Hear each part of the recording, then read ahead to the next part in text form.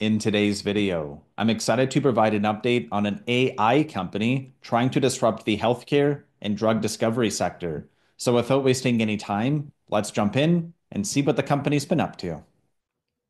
Immunoprecise Antibodies is the company we're giving an update on today. You can find it on the NASDAQ under IPA.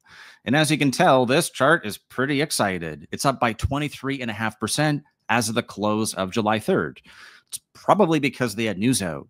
On the 3rd, they tell us that they validated their Lens AI, and this is a pretty big deal. We're going to jump into that in a few moments. But first, this is not our first video on the company. As you can see here in the last day, hey, it's done like really well. In the last 5 days, up by 15. In the last month, up by 96. But year to date, it's up by 191%. We introduced it to you twice. This is our third video on the company. Again, IPA on the NASDAQ. We first talked about it around 50 cents. And then secondly, around 40 cents. I can go back and look at the channel. But this is really what's driving it here. They have a nice news flow every month. Look here, March, April, May, June, July, and the reaction is what's really important here. Like I said, this sounds really simple, but the reaction to the news, meaning all this news flow right here, is really bullish, 191%. Our algo also agrees. And I say that because before the video, I did a manual push. Again, this is my system, the algo.com.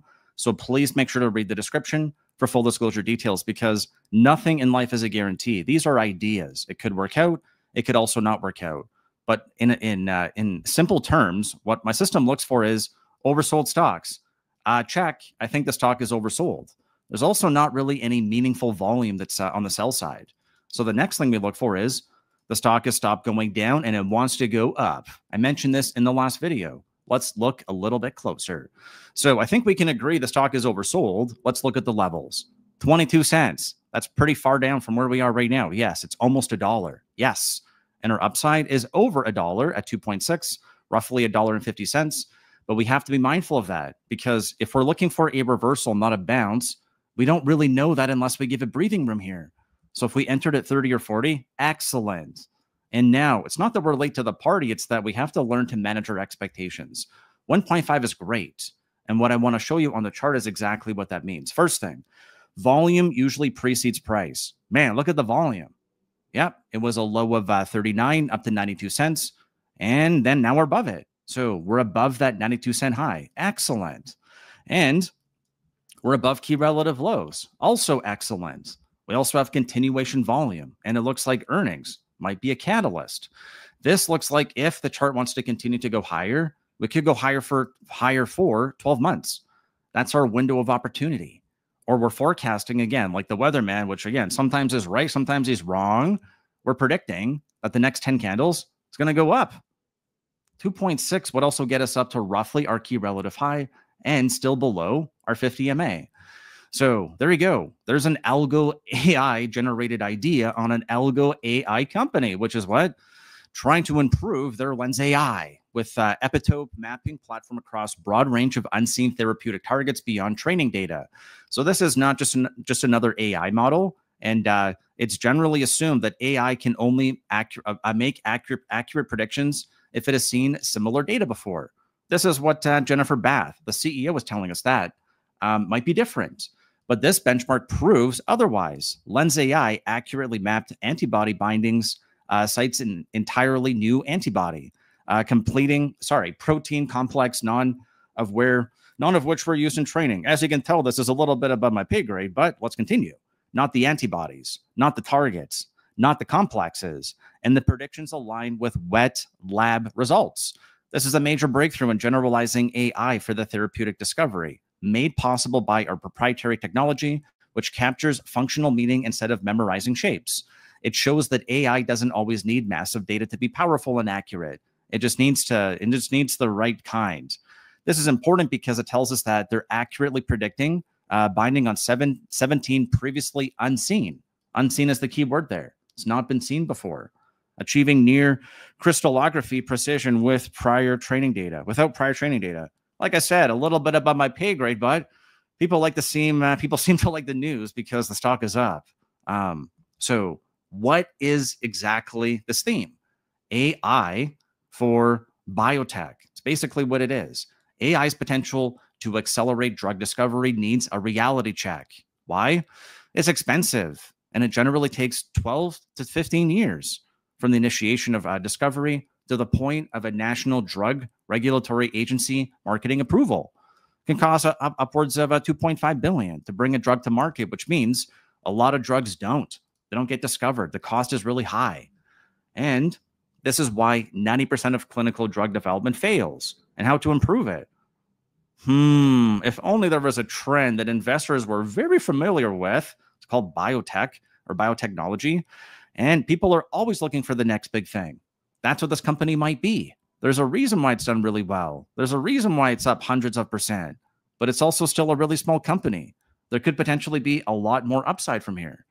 I'm not trying to say that I know everything about the company, but here's what I do know. If we step back in time, like we did in the previous videos, look, January. Again, let's look at the chart here from year to date. January, February, March, April, May, June, July. All right, year to date, sideways, up. Okay. So sideways, then up. It seems like what they did was lay the foundation for good news, GLP-1, empowering drug discovery. And then up until now, they've done a pretty good job with follow through. The market seems to like what they're doing. So specifically, let's jump into this one right here. We just talked about the quote from the CEO, and it's pretty impressive. So if it's never seen the data before, how was it able to do it? This is a follow-up to their June 24th news release that tells us that they've advanced universal dengue vaccine, confirming safety, immune activation, and structural stability using Lens AI platform powered by patented HYFD technology. Again, trademark this, registered that. This is good. It means there's proprietary technology here. This is a major step forward. Our AI not only found a new target for a universal dengue vaccine, but we've now seen it's safe and can trigger the right immune response. With this validation, we're excited to move ahead and advance this candidate towards the next stage of vaccine development. Whoa! According to the New York Times, trillions of viruses live in your body. AI is trying to find them. Whoa! Pew, pew, pew. It's going to go read my whole body like a big library. That's the idea.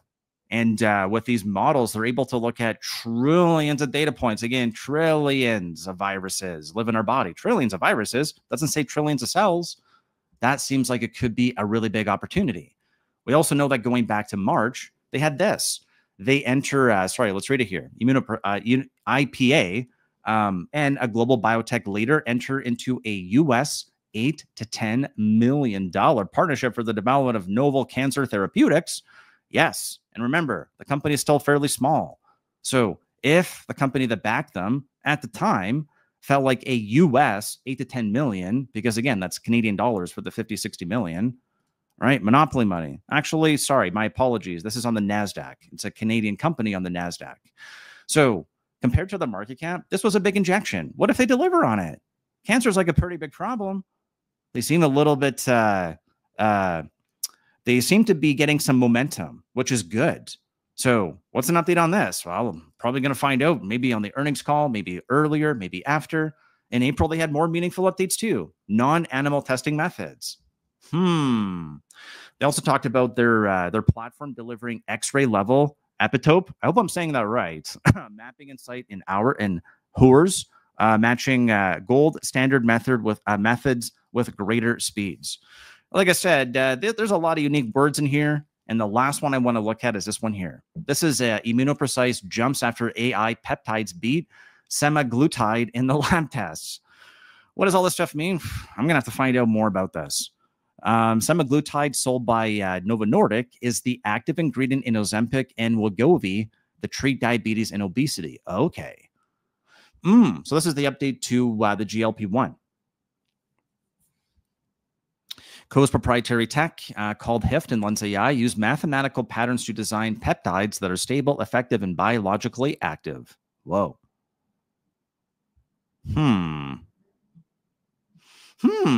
This looks pretty interesting. So there's your update video. There's more that we can chew off here, maybe in a future video. But one more time. Immunoprecise Antibodies can be found on the NASDAQ under the ticker IPA. And then for the audience, please make sure to read the description. for full disclosure details. Thank you very much for tuning in. I look forward to seeing you on the next video.